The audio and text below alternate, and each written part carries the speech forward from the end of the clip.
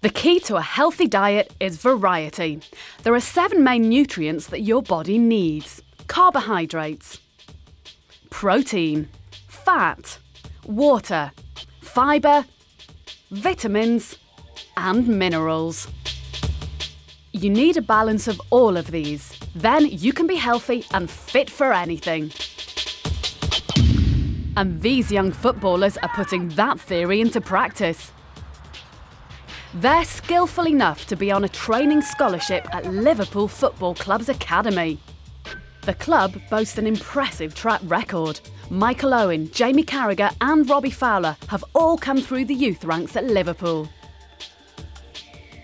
For those who succeed in making the grade as a professional footballer, the rewards could be massive, but it isn't an easy ride. What do the young players need to make it to the top?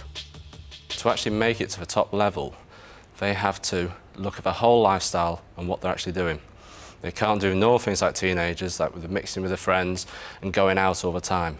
Because at the end of the day, it's big, it's football. And diet, to say, is very important. 5 days a week, they actually have their meals here.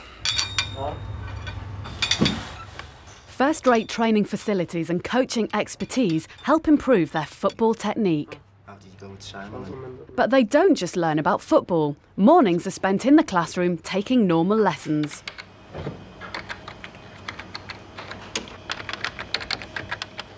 Meanwhile, Di the cook is busy following Julian's guidelines and preparing lunch.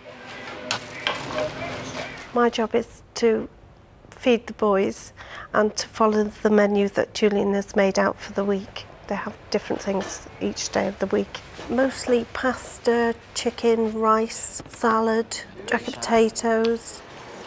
They can't have any chips. In fact, we have a deep fat fryer in the kitchen and it's never used.